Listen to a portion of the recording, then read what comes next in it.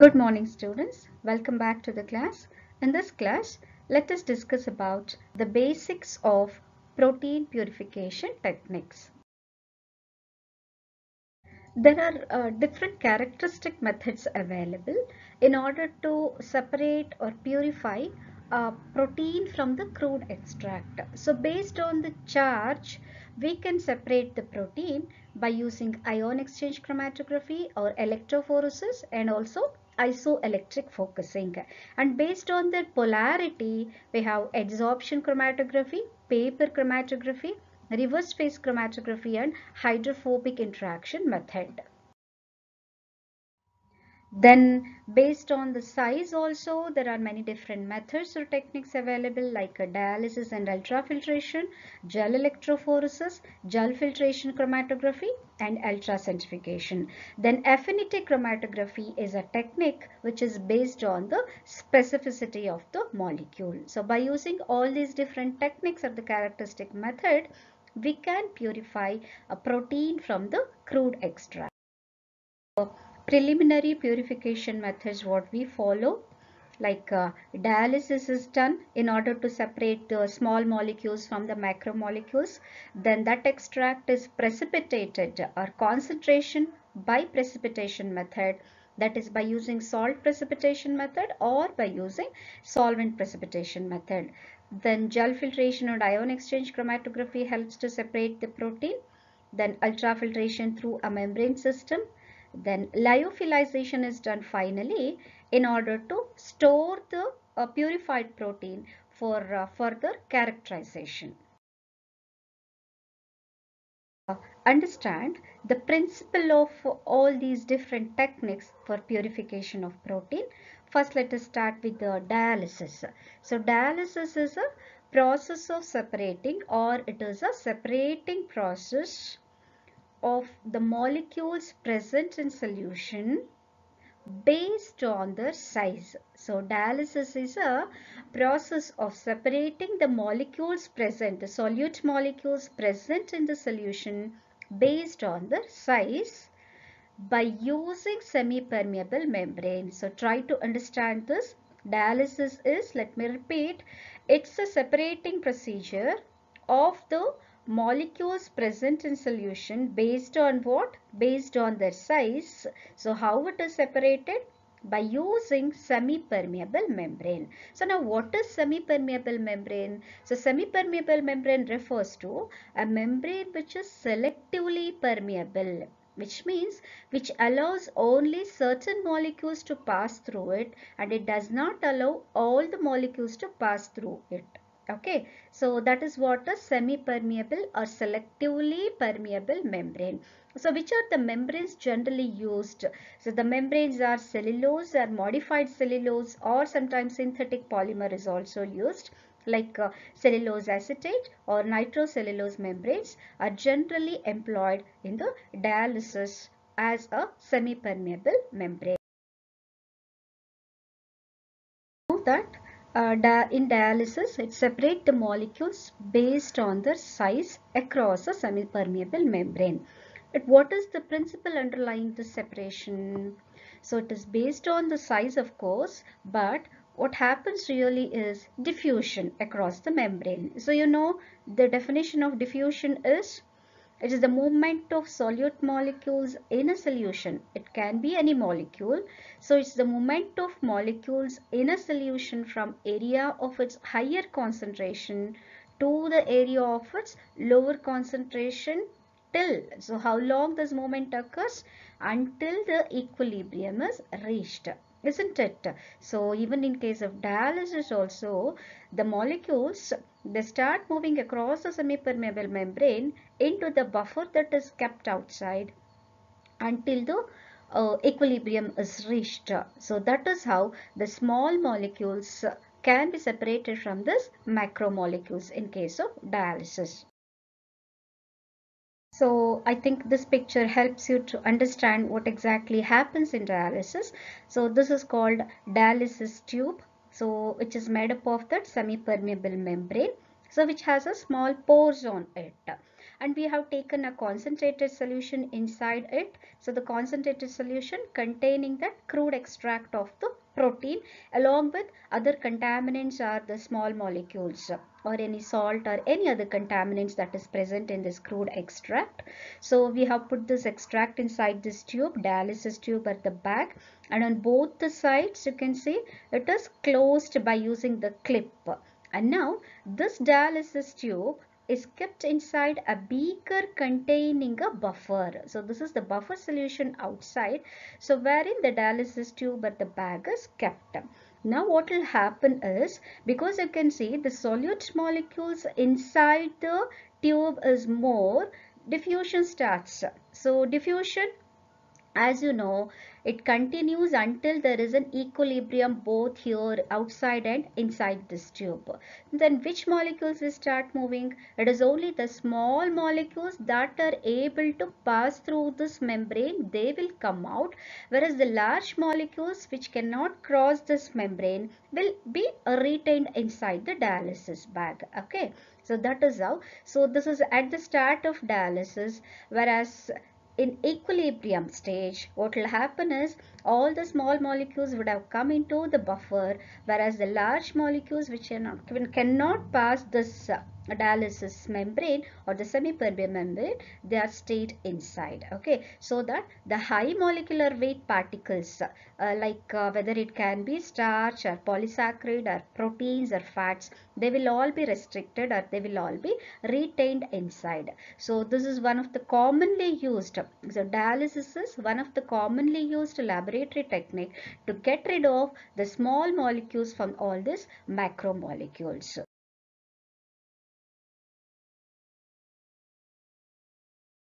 Now let us know the principle of the next technique used for purifying the protein, that is gel filtration chromatography. This is also called as gel permeation chromatography or molecular sieve chromatography or size exclusion chromatography. These are the different names for gel filtration chromatography. So the principle for this chromatography is, here the molecules are separated based on the size. So just like dialysis also, here also the molecules are separated based on the size. But what happens here is, this is an example for a column chromatography. There will be a glass column, just like you have seen the burette, right? The same thing, a glass column will be there, a long column, in which the stationary phase and mobile phase, we use the terms. What is stationary phase? So stationary phase is the beads or the gel material that is packed inside. That is why it is called gel filtration. So in that glass column, we would have packed it with the gel, which is a porous bead or the matrix, and this is the stationary phase, whereas mobile phase is the solvent system. We use the buffer for the movement of the molecules across this matrix, and that is the buffer is the mobile phase. So in this gel filtration or a column chromatography, you have two terms that we use, stationary phase and the mobile phase. Stationary phase is the gel or the porous bead material that is present inside the glass column, whereas the buffer, what is used for the movement of the molecule, that is the mobile phase. Okay. So I think this pictorial representation for the gel filtration chromatography will make you understand the concept better. Here you can see the column at the glass column is filled with or packed with the gel or the beads. The beads are spherical in shape and they are porous in nature. And to this column we are filling it with the buffer. So the buffer enters the pore also, and it is present in between the particle also, that is the space between the particle. The buffer is present both inside and outside also. So the buffer that is present inside the pore or the bead, that is called as stationary phase, and the buffer that is outside the pore or in between the space of these beads, that is called as mobile phase. Okay, now based on the size of the particles. Now we will pack the extract or the sample which we need to separate will be packed onto the column. Okay, the sample, this is called the sample, which contain different sized particles. Now as the particle starts moving, what will happen is the molecules which can enter the pore size of this bead, they can enter and they will be retained, so they will elute late, whereas the larger molecules which cannot enter the pore size, they will come out faster. You can see, so the movement of the larger molecule is faster compared to the movement of the smaller molecules. The reason being, smaller molecules will enter the pores or the beads also, and they will take long time for it to come out. We call it as elution. So they take long time for it to elute, whereas the larger molecules, because they are not entering the gel or the bead, they will just come out of this column faster. So now depending on the size, the separation is taking place. That is why it is called as sieving. It is like sieving the smaller and the larger particles, right? That is why it is molecular sieve chromatography and size exclusion, because now different size particles are excluded depending on their size, right? That is why it is size exclusion chromatography. Here I have another picture for you to understand it better. So this is the column containing the matrix or the gels or the beads, porous beads, stationary phase, and here we have loaded the sample with different sized particles. Now you can see, as these particles starts moving along with the mobile phase, the small molecules can enter the beads, and the large molecules, because they are not able to enter, they are passing through the mobile phase, and that is why they come out first or they elute first, whereas the small molecules are eluted at the end, or at the small molecules elute later. So now let's move on to the next purification technique, that is ion exchange chromatography. So this technique is also a separation technique where the proteins are separated based on the differences in their charge. You know that proteins have a net charge, right? So proteins are made up of amino acids, and if you remember, amino acids have different charges. Now based on that, proteins will also have a net charge on them, and this is the basis for the protein to be separated based on its charge. So what will happen here is, when you load the sample, see, ion exchange chromatography is also an example for a column chromatography. Here also we'll have a matrix or the gel loaded onto the column, and that is the stationary phase, and the mobile phase what we use is the buffer. So when you load the sample to be separated, there will be an interaction between the charged particles present in the sample, the sample that is to be separated, and the oppositely charged resins in the stationary phase. So the stationary phase contain a gel or the resin which also has a charge on it. So the particles present in our sample to be separated also has a charged particle. Now there will be an interaction between the charged particles in the sample and also the oppositely charged resin present in the glass column, that is the stationary phase. Okay. So this resin or the stationary phase what we are using, that is it is of two types, so we call them as ion exchanger. So based on that, there are two types of ion exchange separation possible. One is cation exchange or cation exchange resin, which is called as cation exchanger, and another one is anion exchange resin or anion exchanger.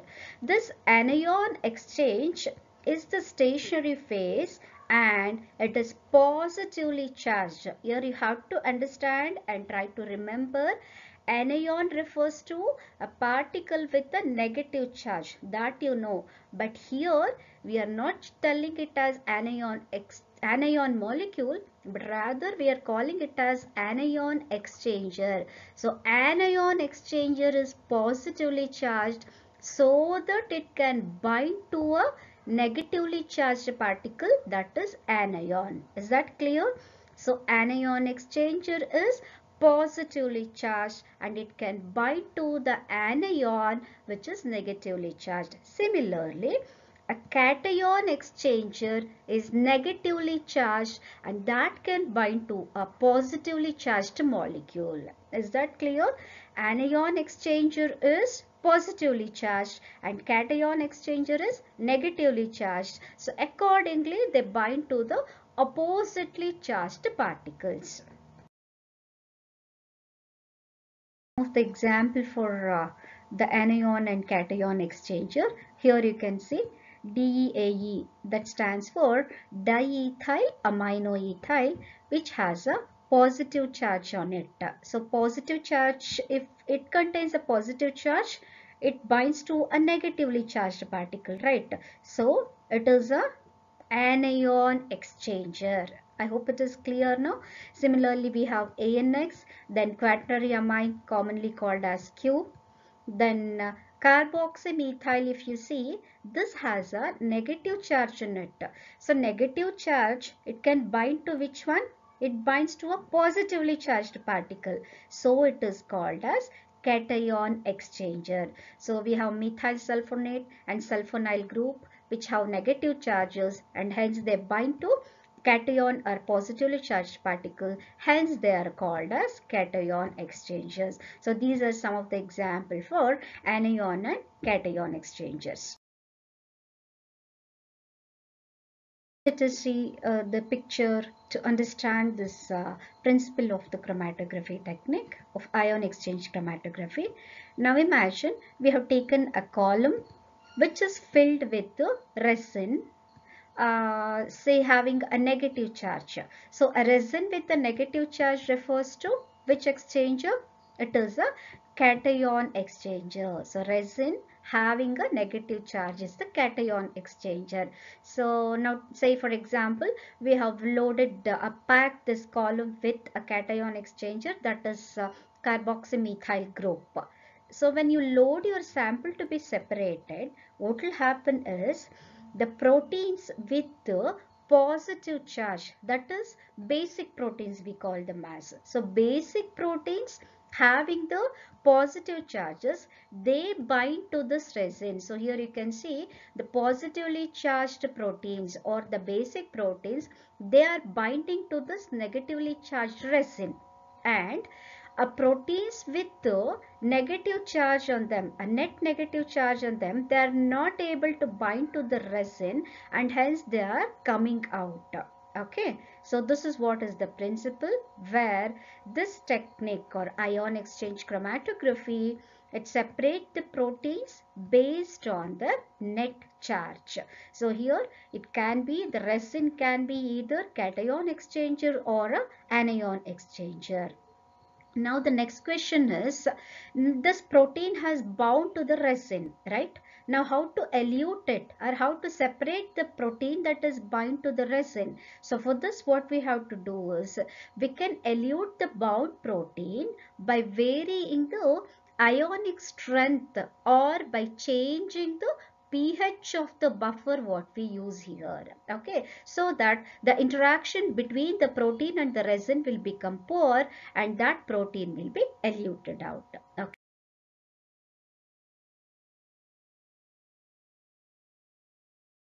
Dear students, in this class we have discussed about some of the preliminary methods for the protein purification, that is dialysis, its principle and how it works, then gel filtration chromatography, and also about the ion exchange chromatography. So in the next class we will discuss some more techniques or the methods to purify the protein. Thank you.